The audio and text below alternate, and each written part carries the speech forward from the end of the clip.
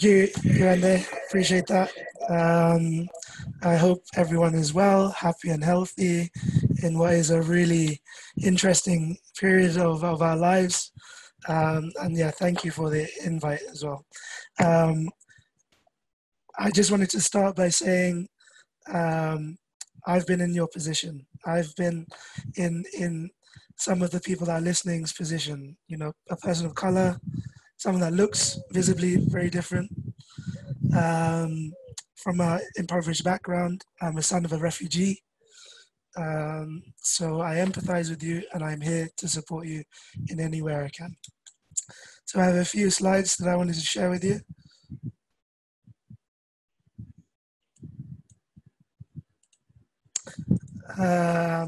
I'm assuming that you can see this. So this is me, age 3, a very curious child. My father, who was an aerospace engineer, used to take me to air shows, and I would be fascinated with how these big objects would be in the sky. Um, and then I would come home, I would go into the cupboard and take out the toolbox, and I would take apart appliances. And that used to really anger my mum because I'd always break things.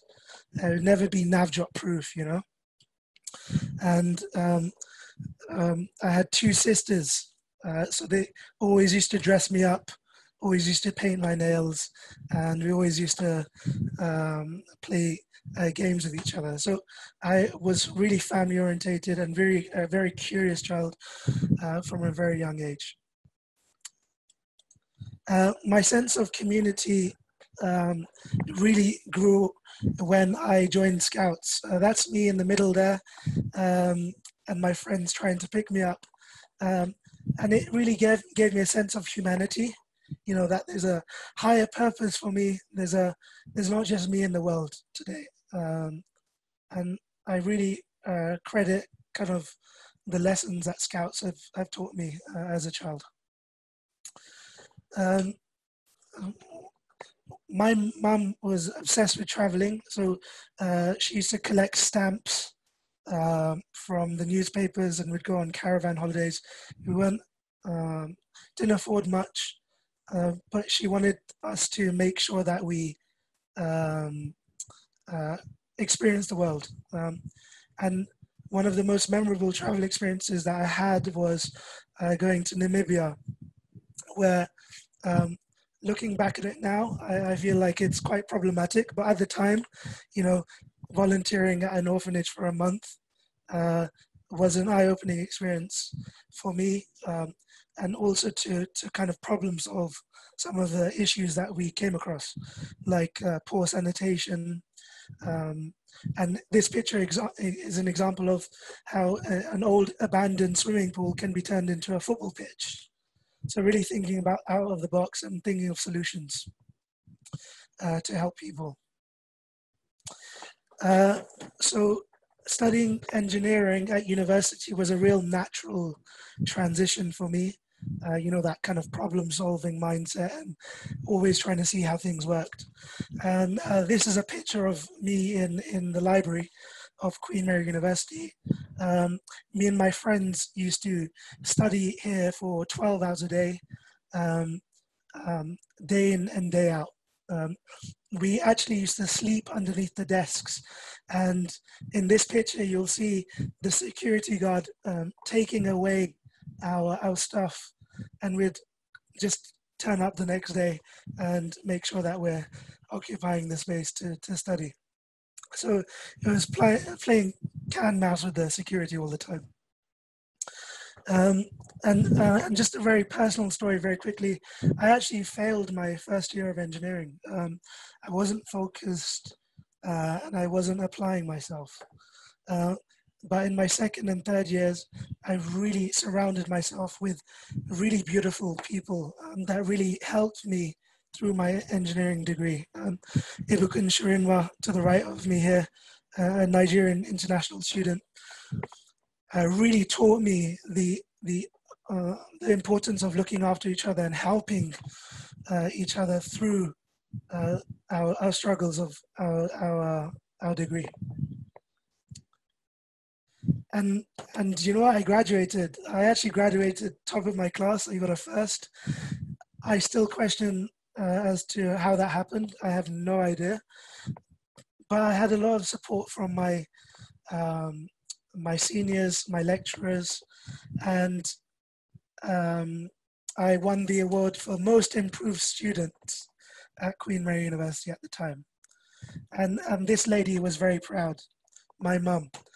My dad died when I was a very young boy, and so she has been my bedrock and my inspiration from a young age. And it was very touch and go. We didn't know if I was going to pass. And so this graduation day was really, really important as a celebration for me and my family. So what happened then is I was lucky enough to join the graduate program of one of the best technologies in the world, Dyson. And I thought my dreams came true. In fact, you know, I was so happy. I was making products like these on a day-to-day basis. I would meet James Dyson every couple of weeks to share my ideas with my wider team. And I learned so much about making products. About 3 years into my graduate program, I realized, do you know what, Nav, every good bit of engineering that you're doing is making a vacuum cleaner, is making a hairdryer. Every good bit of engineering that you're doing is giving a product to the middle class, to someone who already has it, you know, and I wanted to do more. So you can imagine the conversation I had with my mum, coming from a South Asian family. It was a very tough conversation. I wanted to quit my job, and she was not supportive at all. I quit my job and I volunteered for Engineers Without Borders UK. And we were making clean cook stove technology for people who use solid fuel. It's a big problem. You breathe in smoke and it causes chronic diseases. And so I, with a team, went out to South India to make these cook stoves.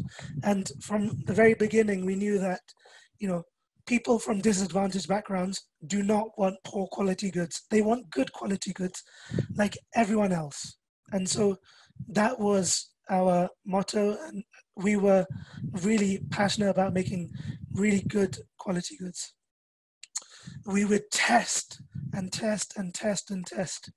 We would come up with an idea, have it prototyped and in the field to be tested by people the very next day. And we'd do this every single day, day in, day out. And, you know, we learned that being closer to the consumer is very important. You know, a person doesn't want their small pot to be burnt, for example. They don't want their food to be overcooked.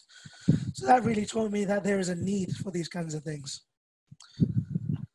And we sold thousands of cook stoves for people who use wood to cook their food. And, you know, we had the best food imaginable. I wish you were there. It was delicious, and I still crave that food today. So what happened next? The most rewarding aspect of this is people like Rajni over here. Her husband died 9 months prior to this picture, lost all income to the house, and a cook stove like this empowered her, saved her money, and was healthier for her.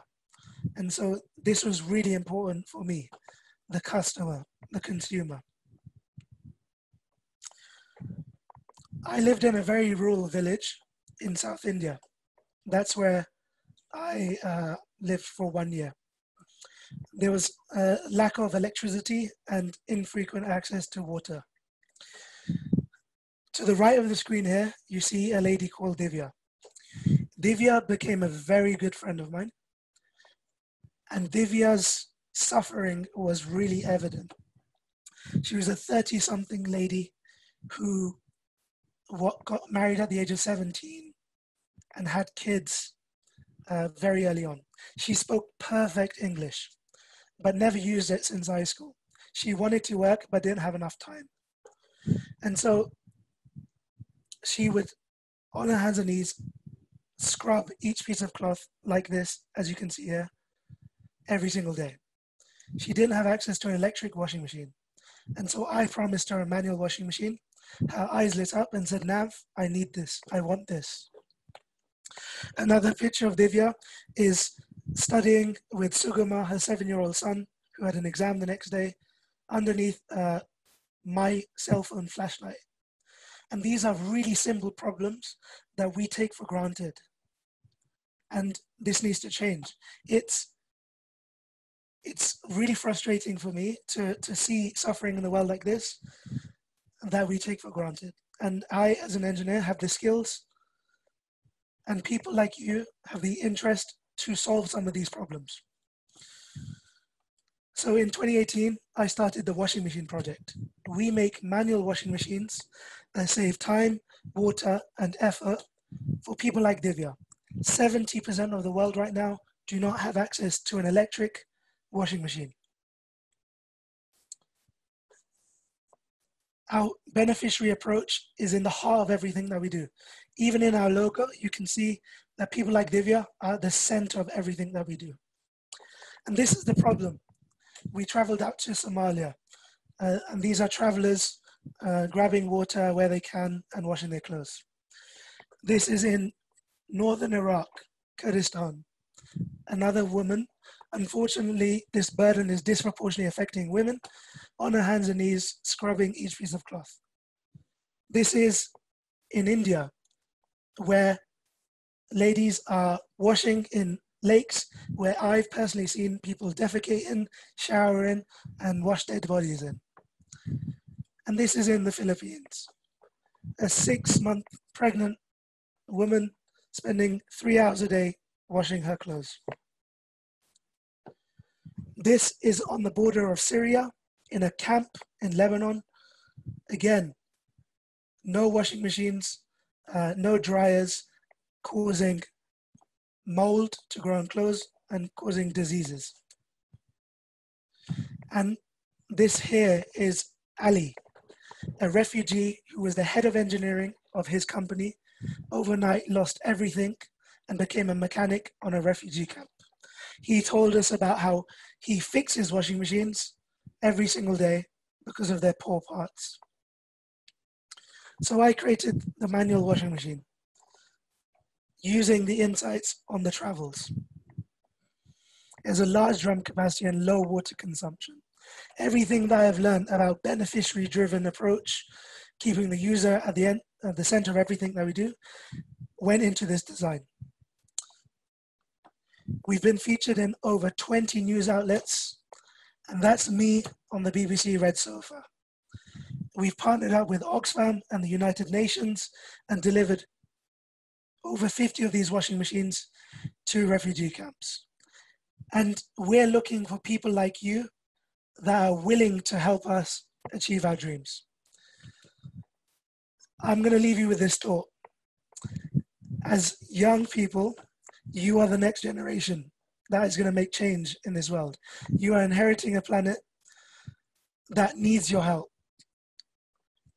Think of how you can help, and please contact me for any support and advice. Thank you very much. Thank you so much. Wow, that was just incredibly inspirational. I know how hard it is to leave a job at Dyson. It's not easy. You know, how difficult it is to leave a job at Dyson, JLR. You know, we get so comfortable as human beings, you know, and for you to have made that leap, that decision, you know, same here, coming from a, you know, I'd say Nigerian and African families are the same, right? You know, your parents invest in you to get that cushy job somewhere. Yeah. Oh gosh, just incredibly, you are a wonderful change maker. Thank you so much for what you do. And thank you for being extremely inspiring. Absolutely wonderful. Thank you.